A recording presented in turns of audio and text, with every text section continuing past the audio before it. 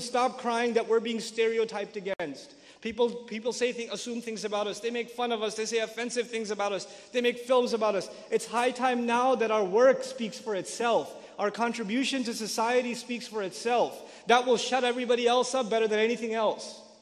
Let the actions speak, and the words will be silenced themselves. I pray that you are the generation that makes us look back and say, MashaAllah, we did something right. We raised a generation that Allah put barakah in, and they were the entrepreneurs, and they were the pioneers of the ummah to come. Think big of yourselves and don't live petty lives. And when you get a sense of vision and direction in your young age, then your youth will be spent exhausting those energies in the right direction. Otherwise, you'll be people of PlayStation 3s and Xbox 360s and Facebooks and Twitter, and that's all your life will amount to. You won't be much after that. You'll just be a consumer. The biggest thing you're looking forward to is the next upgrade to the iPhone. Get over it.